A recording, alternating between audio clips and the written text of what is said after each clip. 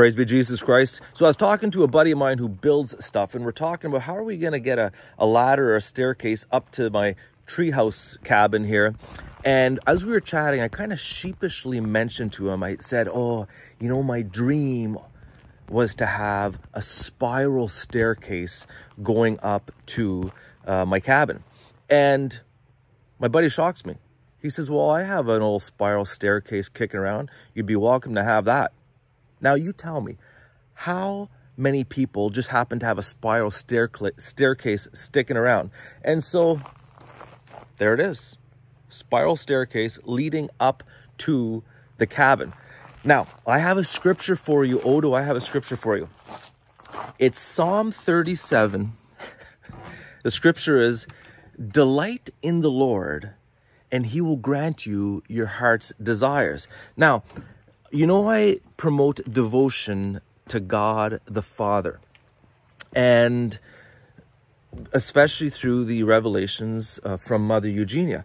And one of the key parts of the message is the God who made you loves you infinitely, and he wants you to be his son, to be his daughter, and to discover his fatherly love, that he is a good father who wants to lavish his blessings upon you. And as it says in Psalm 37, delight in him, and he will grant you your heart's desires. Now, part of this devotion that I promote and encourage, the revelations of Mother Eugenia, the Father speaks to his children, is so many people who embrace this devotion and this message, they speak of all these little miracles. When we turn to the Father who loves us as his little children and delight in him, he blesses us. He's so good to us. Yes, there's still trials and crosses to carry, but he's a father who loves to surprise his children with his goodness. So this, my little example here with my spiral staircase, this is one little miracle among many that I've experienced since I've discovered this beautiful revelation from Mother Eugenia about God the Father's love.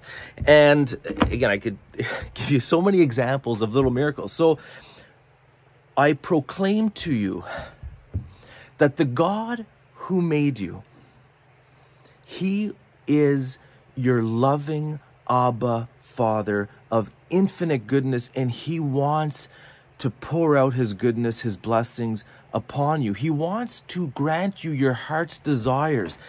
And your call is to learn to delight in the God who made you, who is your Father. And so, as I mentioned a while ago, during the month of August, I'm doing a 4-part series on the love of God the Father in my School of Reading. I already did the first teaching, and I'm going to be doing 3 more based on these revelations, but also based on sacred scripture. So if you're interested, we'll send you a copy of The Father Speaks to His Children once they arrive. We'll send you immediately a PDF so you can join in our teachings right away.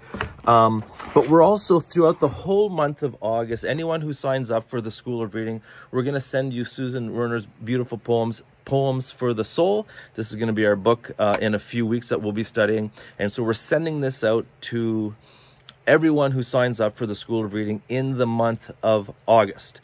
Beautiful poems that will bring joy to your soul.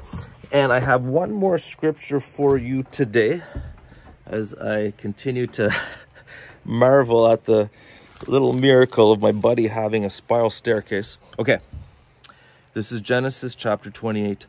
And he dreamed that there was a ladder set up on the earth, and the top of it reached to heaven.